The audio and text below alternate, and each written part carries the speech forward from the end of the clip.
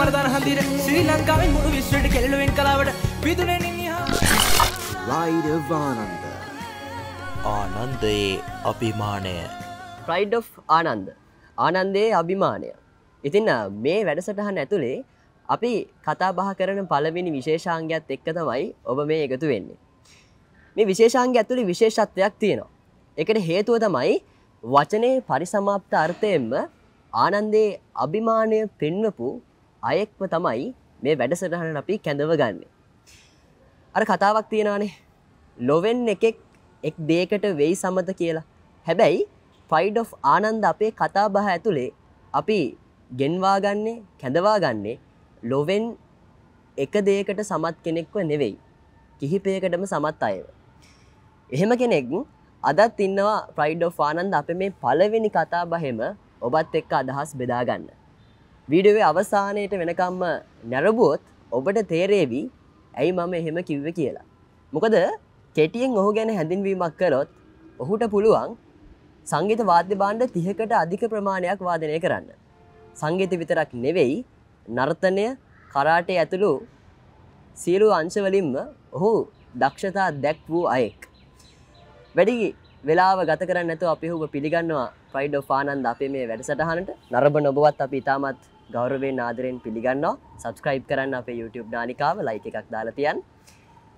අද දවසේ Pride of Ananda අපේ මේ පළවෙනි කතා බහේ අපේ විශේෂ ආරාධිත අමුත්තා. ඔහු නමින් Veenath Sathsara. ඉතින් Veenath අයුවන්. ඉතින් ඉතාමත් ආදරෙන් ඔබව පිළිගන්න වැඩසටහනට ඔබට නුපුරුදු තැනක් නෙවෙයි මේක. ආනන්දය කියලා කියන්නේ. තාමත් පාසල් යනවා, ඒ වයසේ පසු වෙනවා. දැන් අද තියෙනවා ගොඩක් දේවල් කතා කරන්න. හැබැයි ඉස්සෙල්ලාම අහන්නම් කොහොමද මේ දවස්වල වැඩ කටයුතු? මේ දවස්වල මල්ලි ඇත්තටම මේ A levels තියෙනවා ළඟදී. ඉතින් ඒ A levels වලට සූදානම් වෙමින් මේ මියුසික් වැඩ කටයුතු යනවා ඒ ගමම්ම. ඉතින් ඒවටත් තනක් දීලා A levels උත් කරගෙන, මොකද ඒක අධ්‍යාපනයේ මූලිකනේ. මේ ඉතින් ඒ වැඩත් කරගෙන සතුටින් ඉන්නවා.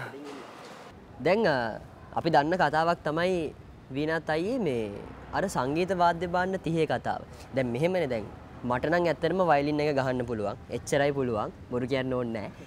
හැබැයි ඔයාලට සංගීත වාද්‍ය භාණ්ඩ 30කට අධික ප්‍රමාණයක් වාදනය කරන්න පුළුවන්. දැන් මම මුලින් කිව්වා ලොවෙන් එකෙක් එක් දෙයකට වෙයි සමත කියලා. හැබැයි Veenath Sathsara එහෙම නැහැ කියලා මම හොඳටම දන්නවා. වීඩියෝ එක ඉවර වෙනකම් බැලුවාම ඔබත් ඒක ගැන දැනගන්නවා. ඔබටත් ලොකු අවබෝධයක් ලබා ගන්න පුළුවන් ඒ පිළිබඳව. මොකක්ද මේ කතාව? කොහොමද මේක පටන් ගන්නෙ? කොහොමද මේ සංගීත වාද්‍ය භාණ්ඩ 30ක් හුරු කරගන්නේ? මොකක්ද මේ කතාව? අපි කෙටියෙන් කියමු. ඇත්තටම මල්ලි මේ ඒක හරි සුන්දර අත්දැකීමක්. මමත් දැන් යන්නෙත් ඒ ගමන් මගේ.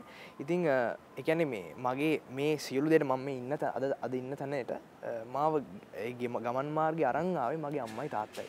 මගේ තාත්තා විජිතනුප්‍රිය, මගේ අම්මා නිර්මලා දමයන්ති. ඇත්තටම ඒ දෙපළට තමයි මම ස්තුති කරන්න ඕනේ. මොකද මේ අපේ ගෙදර මල්ලි හැතේ සංගීත පරිසරයක් තියෙනවා. මොකද මේ තාත්තා ඉන්ස්ටිටියුට් එකක් තියෙනවා.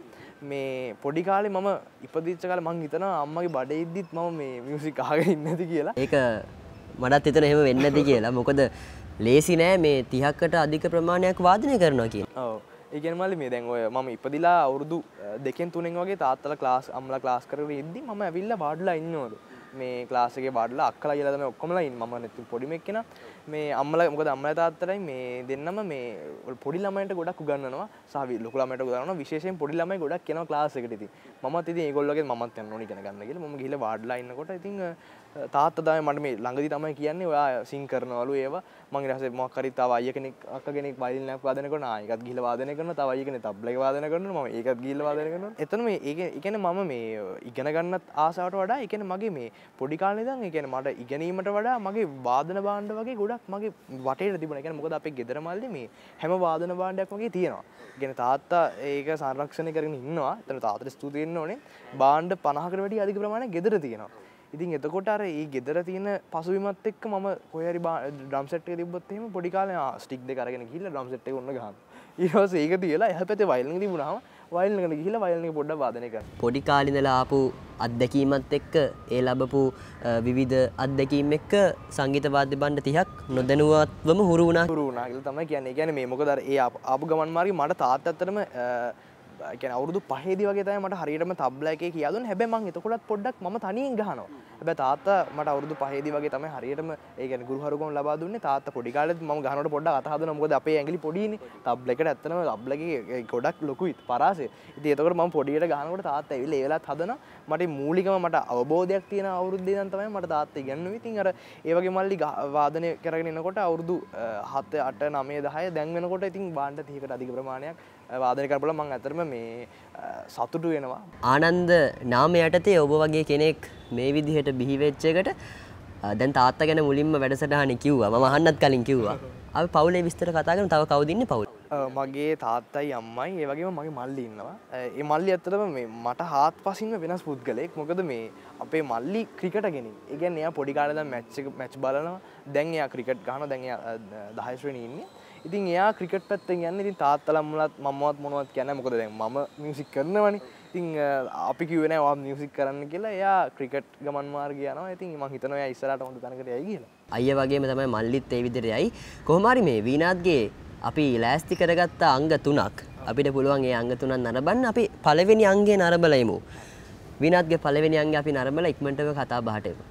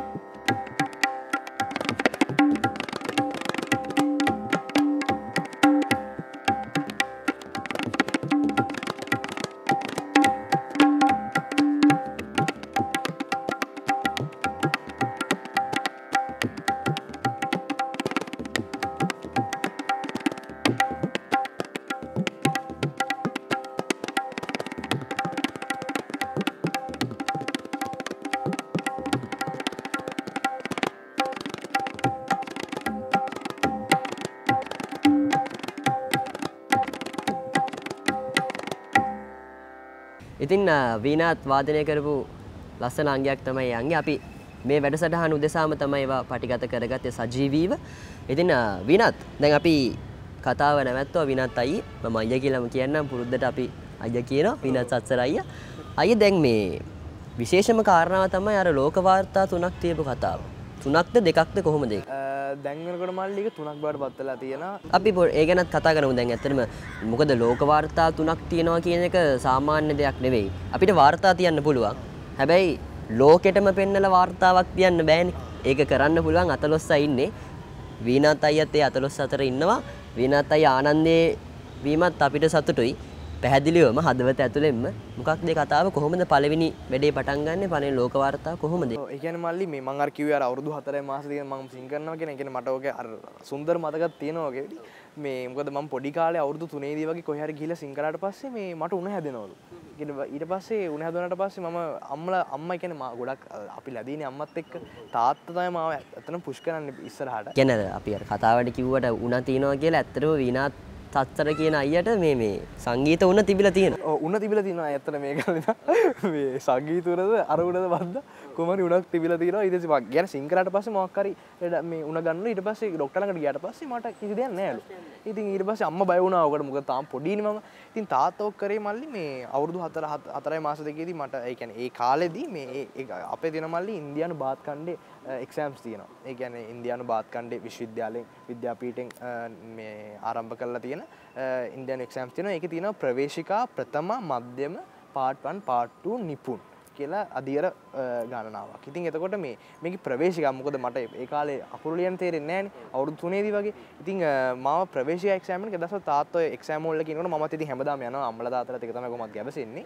මම මේ ගිහිල්ලා දැන් තාත්තා මාව ඇප්ලිකේෂන් එකක් දාලා අම්මට හොරෙන්.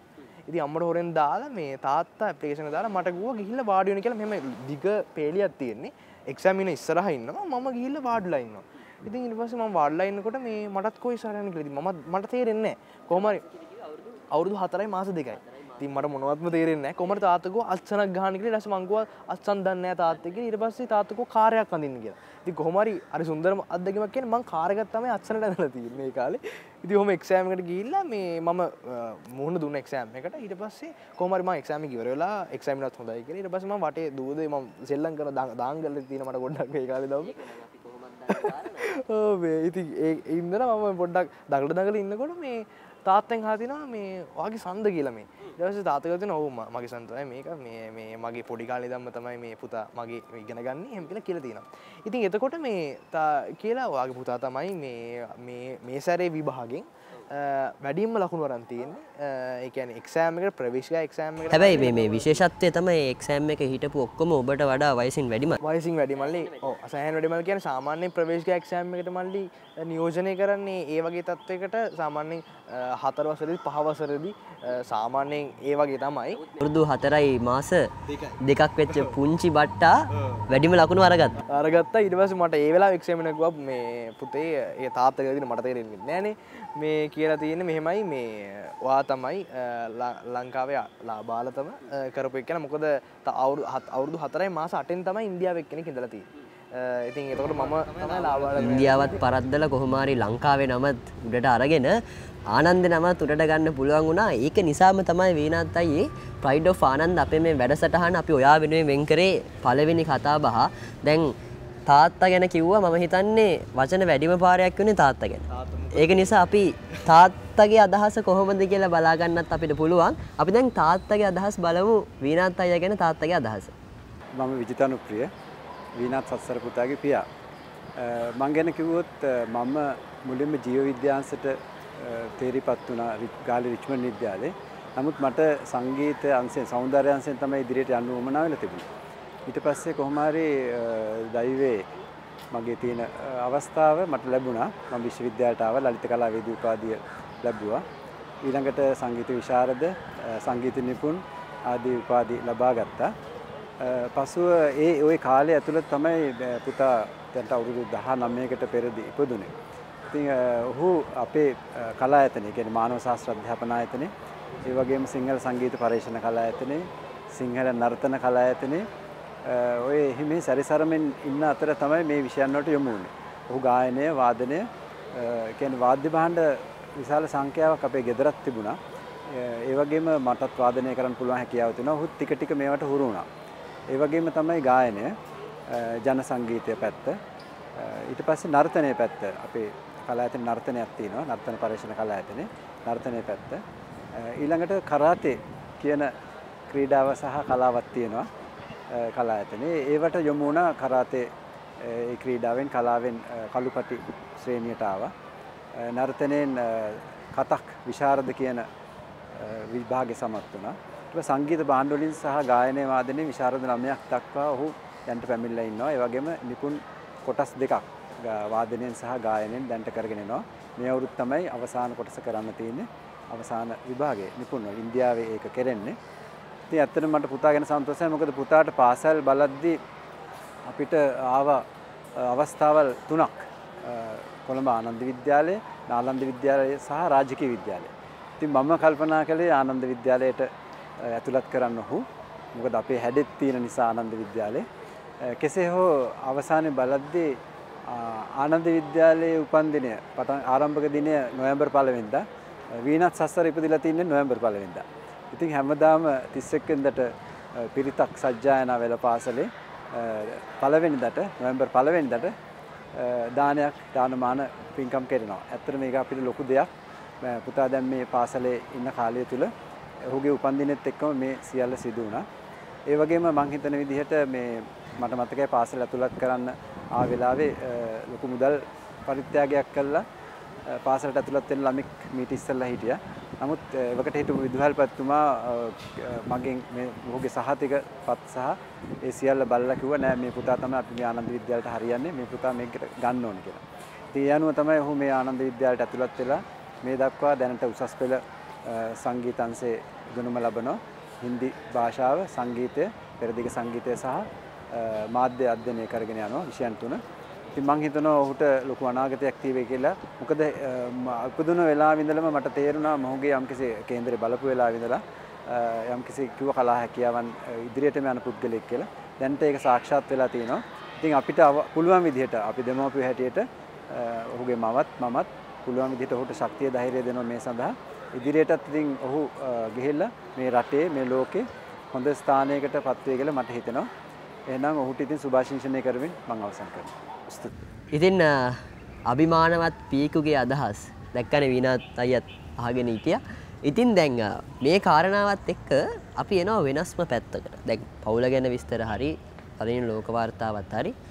දැන් මේ තව ලෝක වාර්තා දෙකක් තිබ්බනේ. ඒ ගැනත් අපි කියමු ඉතින් දැන්. අනිවාර්යයෙන් කිව් මේ ඊට පස්සේ තියෙන වාර්තාව තමයි මල්ලි අවුරුදු 11 මාස දෙකේදී අවුරුදු 11 මාස දෙකේදී මල්ලි විශාරද 4ක්. ඒ කියන්නේ විශාරද ප්‍රථම මධ්‍යම part 1 part 2 යන ඒ විභාග හතරම සම්පූර්ණ කරලා අන්තිමට විශාරද කියලා පදවිය තමයි ලැබෙන්නේ. එතකොට මේ ඉතින් ඒතකොට විශාරද පදවිය මල්ලි subject හතරකින් කියන්නේ ගායනය, violin, තබ්ලා, සරෝද් කියන. සරෝද් මල්ලි ගොඩක් බාණ්ඩි ගොඩක් මේ දුලබයි මේ ලංකාවේ. මොකද ඉතා කුඩා පිරිසක් තමයි වාදනය කරන්නේ. ඉතින් මට තාත්තෙන් ගුරුහරුකම් සහ ලැබුණා. ඒ තාත්තා මොකද තාත්තගේ අර විශේෂත්වය තියෙන තාත්තා බාණ්ඩ විශාල ප්‍රමාණයක් වාදනය නිසා මට ඒක මේ ගොඩක් ලේසියෙන් මේ අධ්‍යයනය කරන්න පුළුවන් වුණා. ඉතින් එතකොට අවුරුදු 4 මේ අවුරුදු 11 මාස දෙකේදී තමයි ওই විශාරද 4ක් එකට කරලා ඒකත් තමයි වර්ල්ඩ් රෙකෝඩ් එක. ඒ කියන්නේ මේ සාමාන්‍ය විශාරද එක විභාගයක් කරනවා. සාමාන්‍යයෙන් අවුරුද්දකදී කියන්නේ අවුරුදු 4ක් යන විශාරද විභාගයක් ඉවර කරන්න සම්පූර්ණ කරන්න මම කරේ මල්ලි කියන්නේ තාත්තා තමයි ඔකට මේ අඩිදාලම ලබා දුන්නේ. මේ විශාරද 4ක් එකට ඒ කියන්නේ සබ්ජෙක්ට් 4කින් එකම අවුරුදු 4දී 4ක් එකට ලියලා විශාරද 4ක් ඉතින් ලබා ගන්න පුළුවන් වුණා. ඉතින් ඒකත් ලාභාලාභය වශයෙන් විශාරද චතුරු විශාරද කියන පදවිය තමයි මල්ලි එකෙන් ලැබෙන්නේ. ඒ කියන්නේ විශාරද 4ක් කරපු නිසා චතුරු විශාරද කියන නම. ඉතින් අර මගේ නමට ඉස්සරහින් චතුරු විශාරද. අපි තව ඒක තමයි මමත් අහන්න හිටියේ ඔබෙන් මේ නමට ඉස්සරහින් මොනවද තියෙන කෑලි. අපි පොඩ්ඩක් ඒ ගැනත් කිව්වොත්. ඔව් දැන් තියෙන්නේ මල්ලි ඒ කියන්නේ මෑත කාලේ නම් චතුරු විශාරද එක ඊට පස්සේ මම අරගත් කියලා ඉන්නවා මම එතකොට ලේසියි කියන්න. මේ ඊට පස්සේ විශාරද 4ට තව මට 5ක් එකතු වුණා. එතකොට ඒ විශාරද 5 තමයි එස්රාජ්, සිතාර්, ඊට පස්සේ පකාවාජ් කියන්නේ අහලා තියෙන තබ්ලාව. තබ්ලාව හැදෙන්න ඉස්සෙල්ලා එක භාණ්ඩයක් තිබුණා පකාවාජ් කියලා. ඒ පකාවාජ් එක දෙකට කැපිලා තමයි තබ්ලා හැදුනේ කියලා කියන්නේ අමීර් කුෂර් පඬිතුමා. මේ ඉතින් එතකොට ඒ පකාවාජ් ඊට පස්සේ කතක් කියන විෂය කරා. ඒ විෂයන් ටිකෙන් තමයි විෂයන් 9ක් වෙන්නේ. ඉතින් ඒ විෂයන් 9ත් එක්ක ඔක්කොම ගත්තාම මේ නව විශාරද කියන පදවිය ලැබෙනවා. දැන් නමට ඉස්සරහින් තියෙන්නේ නව විශාරද විශ්මිත වීණා සත්සර කියලා. විශ්මිත වීණා සත්සර ඇත්තටම විශ්මයක්ම තමයි. දැන් අපි දැන් වීණාත්ගේ එක අංගයක් නරඹුවා. අපිට පුළුවන් පටිගත කරපු තවත් අංගයක් නරඹන්න. අපි ඒ අංගයත් නරඹලා මෙමු.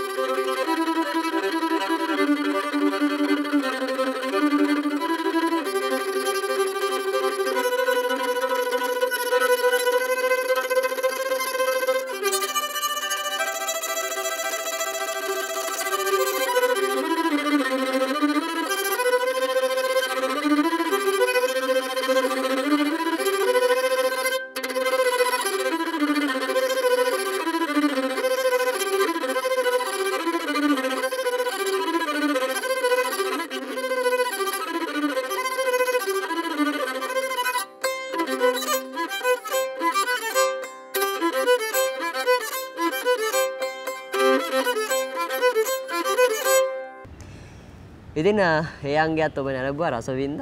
ඉතින් අපි සූදානම් දැන් වීනාත් අයියේ දැන් අපි ලෝක වාර්තා 3 ගැන කතා කරා. ලෝක වාර්තා තියපු කෙනෙක් එක්ක අද මම මේ වැඩසටහන මෙහෙවන්නේ. මටත් ලොකු ආඩම්බරයක් අභිමානයක්. මොකද විශේෂයෙන්ම සතුට තමයි මේ ආනන්දේ වීම කියන එක. දැන් අපි මේ පැත්තට එමු. පාසල් කාලේ මතක එහෙම කොහොමද තින්නේ? දැන් වයස අවුරුදු මම හිතන්නේ 19යි. ඉතින් 19ක් ඇතුළත දැන් පාසල් කාලේ අවසාන භාගය ගත කරන්නේ. කොවිඩ් වාතාවරණයත් එක්ක යම් යම් ප්‍රමාද වීම සිදු වුණා. ඉතින් කොහොම හරි මම හිතන්නේ ප්‍රමාද වෙච්ච අයත් හොඳයි කතා කර නේද? ඔව් ඒක වැඩි කාලයක් වුණේ නෑනේ. ඔව්. කොහොමද පාසල් අත්දැකීම එහෙම? ඔව් පාසලේ මල්ලි අත්දැකීම ඔව් ඒ කියන්නේ මේ මම පොඩි ප්‍රාථමික අංශයේ සිට තමයි අධ්‍යාපනය ලබන්නේ. ඉතින් එතකොට ප්‍රාථමික අංශයේ ඇත්තටම මේ ඒ කාලේ ලොකුවට කියන්නේ මම ගෙදර තිබ්බට මම ඉස්කෝලේ වෙලි කියන්නේ මම මියුසික් දන්නකලේ මොනවද කියන්නේ නැහැ. ඉතින් කොහොම හරි ඔය කියන්නේ අධ්‍යයන කටයුතු සමග අපිට නර්තනයක් තිබුණේ ප්‍රාථමික අංශය ඉගෙන ගන්න තියෙනවා මල්ලි. ඒක නර්තනයයි සංගීතය දෙකම වාදනය කරනකොට මේ මැඩම්ලා දැකලා කොහොම හරි අපේ තියෙනවා මල්ලි රිද්ම් ඔෆ් ද මෙරූන්ස් කියලා.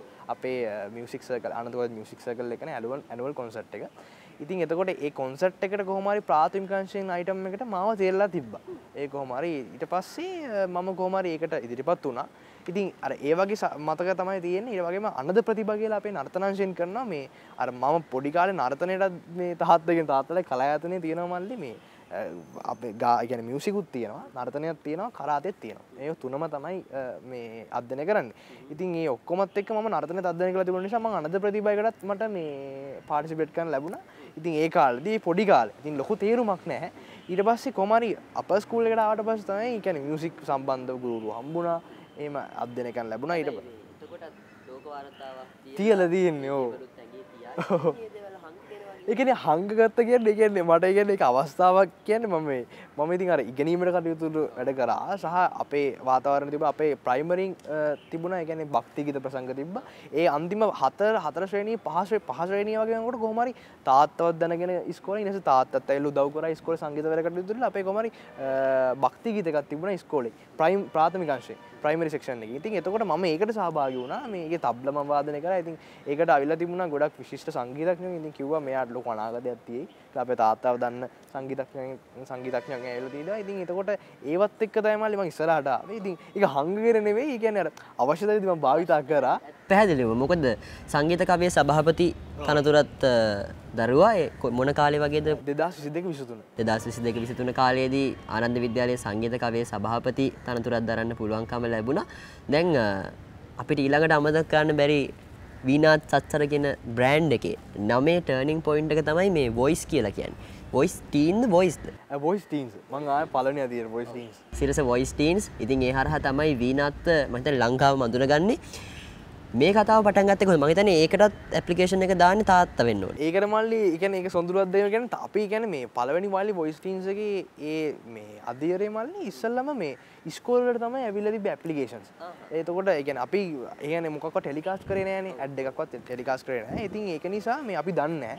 කොහමරි මම අත්තර මතක් කරන්න ඕනේ මම එතකොට 9 වසරේ ස්වර්ණලතා කවිශ්වර මැඩම් මේ කියන්නේ මේ පුෂ්පලතා සංගීත ගුරුතුමිය මේ අනේ ආදරෙන් මතක් කරනවා දැන් රිටයර් වෙලා ඉන්නේ මේ හරි ආදරණීය චරිතයක් මොකද පොඩි කාලේ දැන් අපිට බයිනවා අපිත් බැනුම් අහනවා උගලට මතක ඇති හරි දැඩි හදන්නේ ඇත්තටම අපි ඒක නිසා ලොකු දේවල් ටික ඉගෙන ගත්තා අපේ මගේ ජීවිතේට මේ ඒක මට වගේ හැමෝටමත් එහෙමයි ඉතින් කොහොම හරි ස්වර්ණලතා කවිශ්වර වලට ඇවිල්ලා තිබ්බ ඇප්ලිකේෂන් එකක් වොයිස් ටීන්ස් එකේ ඉස්කෝලේට ඉතින් ඒ වෙලාවේදී කියලා මේ ඇහුවා මගෙන් ඇහුවා මේ පුතේ මෙහෙම එකක් තියෙනවා කොහරි පීරියඩ් එකට ආපු වෙලාවක මෙහෙම දෙයක් තියෙනවා කොහොමද මේ කරන්නේ මේක දාමුද අපි මං ඉතින් අර වොයිස් ටීන්ස් මල්ලි අපි වෙන ආදියට ග්ලෝබල් එකේ අහලා තිබ්බට මේ දැකලා තිබ්බේ නෑ ලංකාවට ඒක හරි හිතුවෙත් නෑ එහෙම ලංකාවට ඒ කියලා මොකද එහෙම හිතන්න අමාරුයිනේ මේ වගේ ග්ලෝබල් මේ වැඩසටහනක් ඉතින් කොහොම හරි එහෙම ආවට පස්සේ මං කිව්වා ආරි මැඩම් අපි දාමු ප්‍රශ්නයක් නෑනේ මැඩම් කියලා ඊට පස්සේ කොහොම හේසර බණ්ඩාර අයියත් දැම්මා මමත් දැම්මා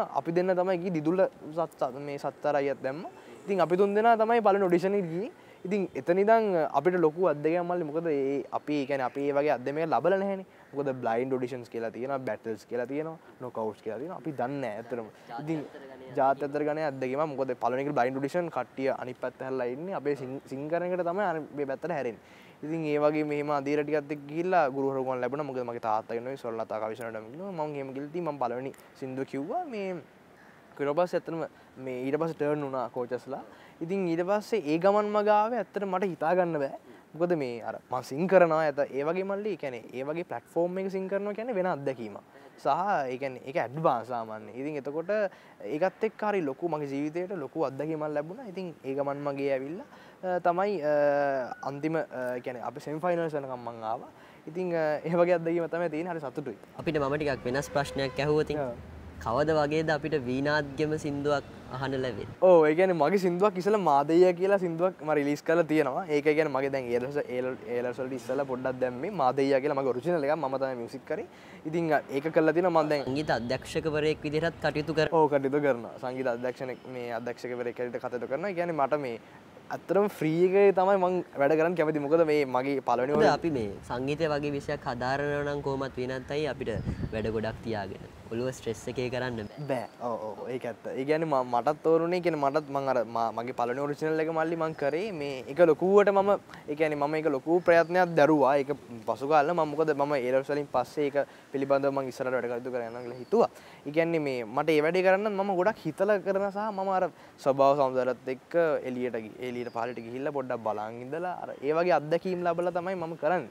කියන්නේ මම සොය අත්දැකීම් මන්නන්ගේ අත්දැකීම් හැමෝගෙම ලැබලා තමයි මම වැඩ කරන්නේ. සහ ඉතින් අර මියුසික් වැඩක් කරනකොට එහෙම මම හිතන්නේ. ඒ කියන්නේ මේ ඉස්සරහට වැඩ කටයුතු මම ගොඩක් කරන් හිතන් ඉන්නවා. මොකද ඒලස් ඉස්සෙල්ලාම අධ්‍යාපන කටයුතු ඉවර කළා. ඊට පස්සේ උසස් පෙළ කලා විෂයදාරයන් තමයි සහභාගී වෙන්නේ. මේ ප්‍රාර්ථනා කරනවා ඒ කටයුතු සාර්ථක වෙන්න කියලා. දැන් මේ අර කරාටි කතාව මොකද්ද? ඔව් කරාටි කතාව මේ ඒකත් ඉස්කෝලේ ලොකුට දන්නේ නැහැ. පොඩි ගන්න. දැන් දැනගන්නවා සහ මේ ඊට පස්සේ දැනගත්තා. මේ පහස් වෙනි දැනගත්තා. මොකද කරාටි මේ අපේ හවුස් මීට්ස් ඉන්නවනේ මල්ලි. 6 වසරෙන් පස්සේ කොහොමද මම හවුස් මීට් එකට ගියාට පස්සේ ඒ සෙන්සර් තමයි අපි කියන්නේ ගුරුතුමාට සෙන්සර් කියලා. මේ සෙන්සර් දැනගත්තා මෙහෙම කෙනෙක් ඉන්නවා කියලා. ඊට පස්සේ මාවත් අරගෙන මම හවුස් මීට් වලටත් ගියා. ඊට පස්සේ කොහොම හරි මේ හැම කතා බහෙම මට තේරුනේ මේ වීනාත් ගිහිල්ලා නෙවෙයි. ඕ නෑ ඕ ඒ කියන්නේ මම මෙහෙම මම තියනවා කියලා මට විශාරද අතරක් තියෙනවා එහෙම කියලා මම යන්නේ මේ මම රැකගෙන කටයුතු කරපු නිසා තමයි මෙතන ওই තත්ත්වෙත් ඉන්නේ. කරාටි කතාව කරගෙන. ඔව් ඒ කියන්නේ කරාටි වල මල්ලි මම කොහොම හරි දැන් වෙනකොට ෂෝටෝකාන් ස්ටයිල් එකනේ ගොජුරි ස්ටයිල් එකනේ දෙකෙන්ම බ්ලැක් බෙල්ට්ස් දෙකක් තියෙනවා වන් ඩෑන්. ඉතින් ඒකත් ඉස්සරහට මම මේ ක්‍රියාත්මක කරගෙන යන්න බලාපොරොත්තු වෙනවා. ඉතින් අර ඒ අත්දැකීමත් හරි කියන්නේ පොඩි කාලේ ඔය 6 වසරේදී මම දැනගත්තකම කරාටි ළමයි ඉතින් මාත් එක්ක ඉස්සෙල්ලා කතා බහගෙන ඒවා කරාටි දන්නවනේ.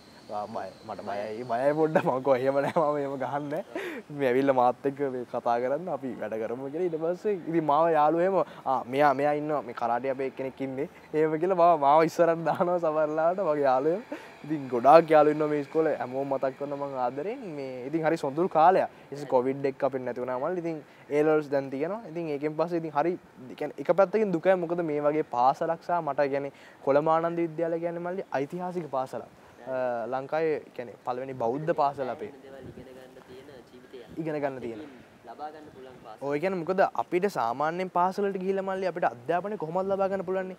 ඊට අමතරව මල්ලි කියන්නේ මේ ඉස්කෝලෙන් අපිට ලබා දෙන මල්ලි විනය ඊට පස්සේ ආචාර කියන්නේ ආචාර ධර්ම කොහොමද අපි ගුරුවරයෙක්ට සලකන්නේ? ඒ සියලු දේම අපිට මේ ගොඩනගෙද්දී අපිට මේකත් එක්ක අපි ගොඩනගෙද්දී වගේ අපිට පාසලුත් අපිට ගොඩනගලා දෙනවා මේ සියලු කටයුතු. ඉතින් හරි සතුටුයි. දුක තියෙන්නේ දැන් මේ ඒලර්ස් ළඟ නිසා. ඒකෙන් පස්සේ ඉස්කෝලේ නෑ මම හැබැයි උදව් කරන ඉස්කෝලේ ඕනම විදිහකට මේක තමයි ඉතින්. ඉතින් අපි නොදැනුවත්වම කතාවේ අවසාන භාගයට ඇවිල්ලා ඉවරයි. මම හිතන්නේ කියන්න ඕන දේවල් ටික අපි සියල්ල ප්‍රේක්ෂකයන්ට කියලා හමාරයි. හැබැයි හමාරයි කිව්වට මට තව එකක් තියෙනවා වීනාත් අයගෙන් අහන්න. එකම එකක් නර්තනය කරන්නත් පුළුවන්. ඔව් ඒක නර්තනෙත් මල්ලි මම අර ඉස්සෙල්ලා කිව්වා වගේම තාත්තගේ ඉන්ස්ටිටියුට් එකෙන් තමයි පුරුදු වෙන්නේ. මොකද ඒ ගුරුවරු වෙන උගන්වන්නේ. ඉතින් මමත් ගිහිල්ලා ඉන්නා. මමත් නර්තනයේ උඩරට පහතරට සබරගමු කියන විෂයන් තුනම ඉගෙනගෙන තියෙනවා. ඒ වගේම තාම ඉගෙනගෙන යනවා. මේ වගේම කතක් විෂය විශාරද වෙනකම් කරලා තියෙනවා.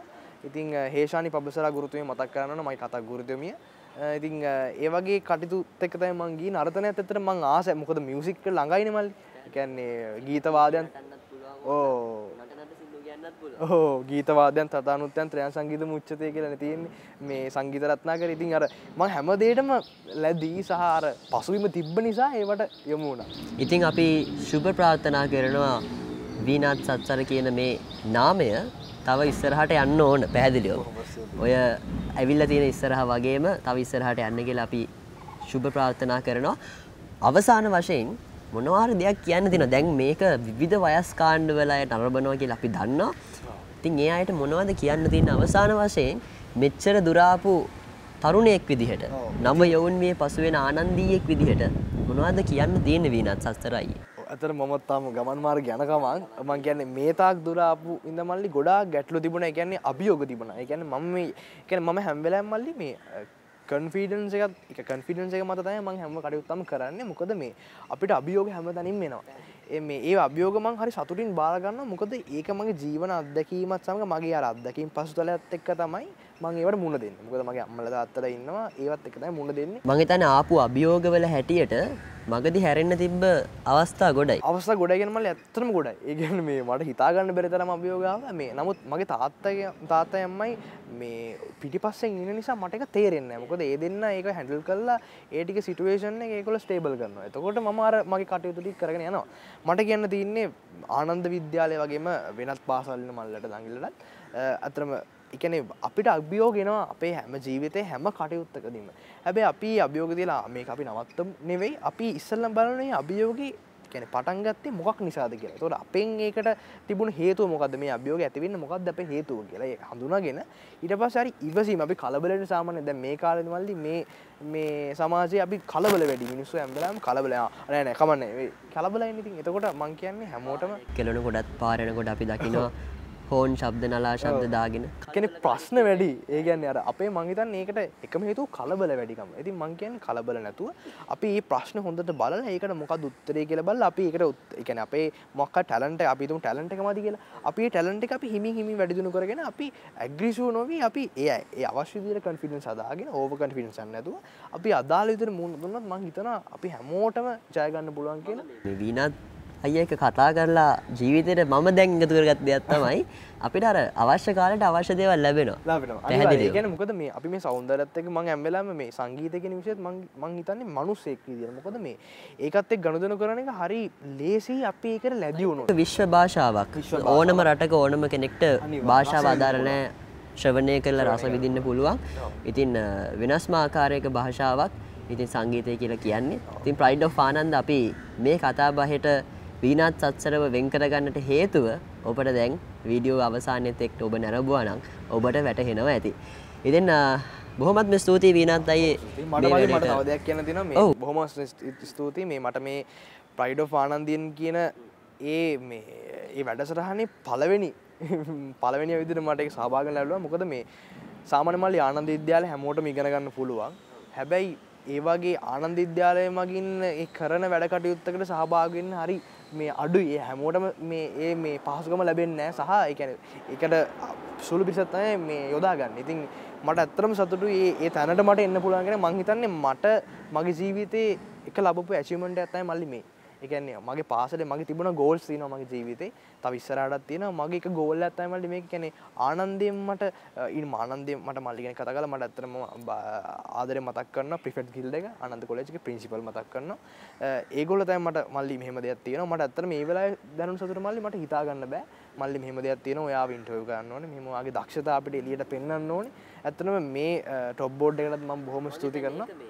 ආනන්දේ සහෝදරත්වය. කෙනෙක් ඉහළට යනවා දැක්කහම ඔව්. අපි ඒක ලෝකෙටම කියන්නේ. ඔව් දැන් මේ කාලේ මල්ලි ගොඩක් ඉන්නේ මෙයා ඉස්සරහට නම් මෙයා කපලා දාලා මම යන්න ඕනේ කියන එකනේ. මොකද ආනන්දේ මම දකිනවා මල්ලි වෙනම සහෝදරකමක්. ඒක වත් දන්නවා මල්ලි අපි දෙගොල්ලෝ අපි දෙන්න අතර වෙනම බැඳීමක් තියෙනවා. ඔව් ඒ කියන්නේ මං කියන්නේ මේ ආනන්දේ හැමෝමත් එක්ක ගත්තාම ඒ කියන්නේ අපේ ප්‍රිෆෙක්ට් බෝඩ් එකේ ඉඳන් පහළ මල්ලිලා වෙනකම් වෙනම බැඳීමක් තියෙනවා. එකිනෙකාට සහයෝගයෙන් වැඩ කටයුතු කරනවා. ඉතින් මම ඇත්තටම මේ ප්‍රිෆෙක්ට් බෝඩ් එකට මේ වැඩසටහන සංවිධානය කිරීම ගැන සහ මල්ලිටත් හොඳ අනාගතයක් තියෙනවා. මම මල්ලිටත් සුබ පතනවා ඉස්සරහට හොඳටම යන්න කියලා. ඉතින් බොහොම ස්තුතියි මේ හැමෝටම මට මේ අවස්ථාව ලබා දුන්නට.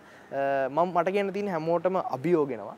ඒ අභියෝග ජය ගන්න සංසුන්ව කල්පනාවෙන් වැඩ කරන්න කියලා. ඉතින් වීණත් සත්සරගේ පණිවිඩයක ඉතින් හිතවතුනි බොහොමත්ම ස්තුතියි අවසානයේ තෙක්ම මේ වැඩසටහන නැරඹුවාට subscribe කරන්න අපේ YouTube නාලිකාව වීඩියෝ එකට like එකක් දාන්න අමතක කරන්න එපා. වීණත් සත්සරගේ තවත් එකම එක අංගයක් තියෙනවා. ඔහු ලස්සන ජනකවියක් ගායනා කරනවා. අපි වැඩසටහන අද නිමාවටපත් කරන්නේ ඒ ජනකවියෙන්. ජනකවිය නරඹන්න ශ්‍රවණය කරන්න රස විඳින්න කියලා අපි ඔබට ආරාධනා කරනවා. ඔබ සියලු දෙනාටම සුබ දවසක්. තවත් විශේෂාංගයකින් අපි හමු වෙමු. මේ Pride of Ananda බම්බේකට ඇත මගේ කුඹුර පෙනි පෙනි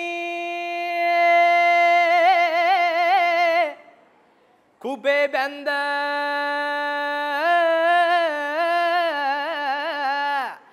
දජයක් සෙමේ වැනි වැනි නුඹේ පිහිට නම් මෙමට පුළුවනි ඉබේ කෙන්දිරි